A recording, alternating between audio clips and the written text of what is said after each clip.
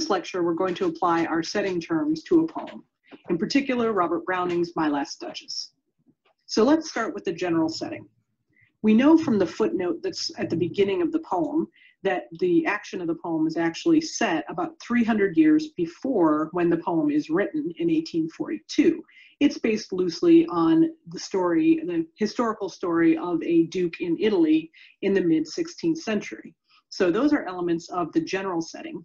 And they can give us some insights into some of the events within the poem itself. That's why this general setting is important. So for example, we know by the end of the poem that the speaker, the Duke, is warning that he had his first wife killed and telling this story about his first wife to the family of the girl that he wants to marry next.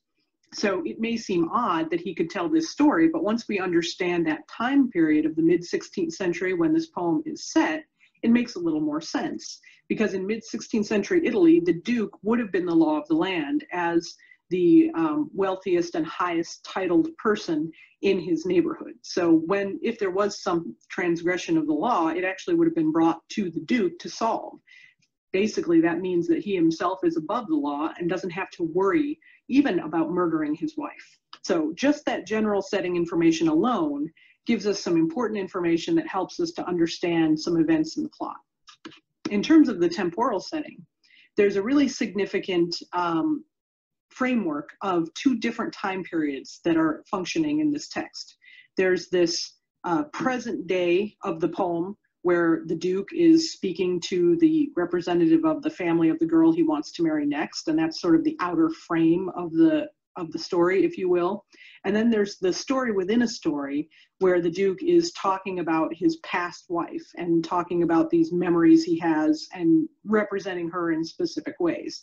So there are these two different time periods in the poem that correlate to this sort of outer frame and inner frame, and you can find out more about those in the plot section of the unit, that function throughout the poem. So that's a good example of temporal setting, and that helps us to understand the structure of the poem, and we also need to keep in mind what things are present and what things are past. So in this particular text, temporal setting functions in relation to the structure of the narrative. Finally, let's talk about physical setting in this text. And physical setting is really interesting in this one. So in that present day of the poem, the Duke, the speaker, and his audience, and in this case, as we talked about, it's a representative of the family of the girl he wants to marry next.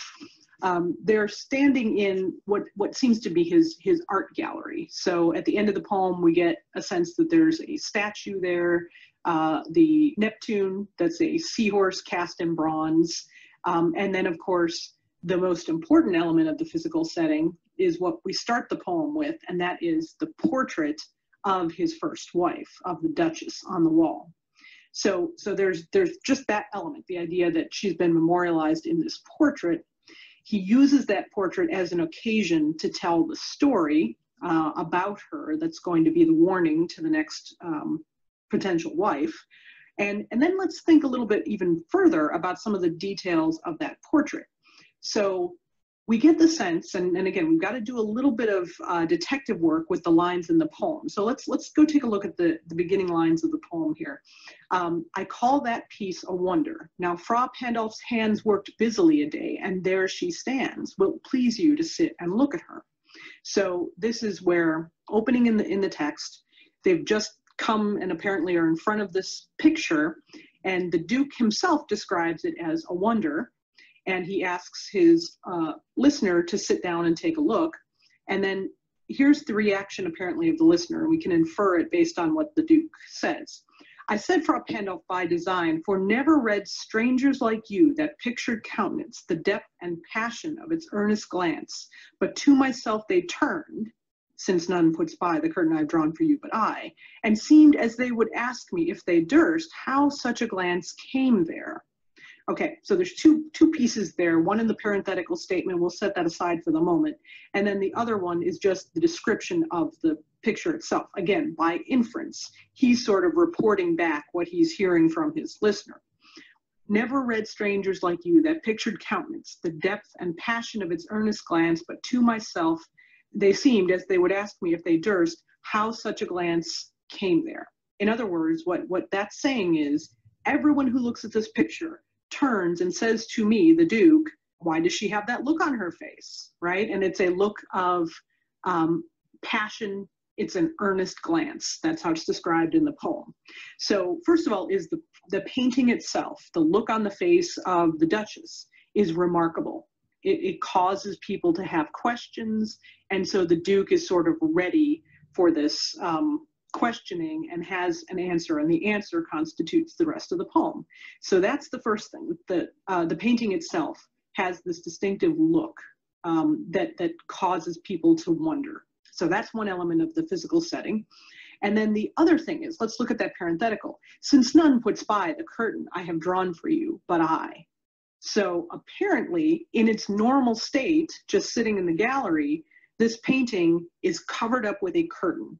And the only one allowed to draw that curtain is the Duke. That's a really important element of the physical setting, and it's a small detail, but a significant one. This portrait exists with the curtain drawn in front of it, and as we read through the poem, we learn that the Duke is extremely controlling of his wife, and in particular, what upsets him about her is that she looks at other things and other people besides him and experiences joy and pleasure. So, he talks about how her looks went everywhere, and that's around line 24. Sir, 'twas all one, my favor at her breast, the dropping of the daylight in the west, the bough of cherries, some of fishes full, broke in the orchard for her, the white mule she rode with round the terrace, all and each would draw from her alike the approving speech or blush at least. First of all, we have a bunch of other settings. There are a bunch of other elements of setting that cause the Duchess to be happy, right, and causes her to smile. But also the fact that she's looking at these things and being pleased and smiling and having that reaction upsets him, because to him it seems insulting. It is as if she ranked my gift of a 900 years old name, and this is around line 33, my gift of a 900 years old name with anybody's gift. He doesn't like her looking at other things and other people and experiencing that pleasure. What happens? This grew, I gave commands, then all smiles stopped together.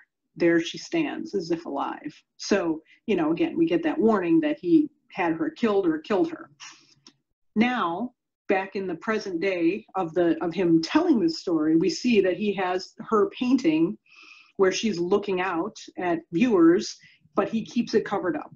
This curtain allows him to control her gaze. What he wanted to do in life but couldn't, he now can do now that she's been turned into this object of the painting, and he can put this curtain in front of it, and he is the only one who is allowed to draw that curtain and reveal her face, or you could think about it as drawing that curtain and allowing her to look out.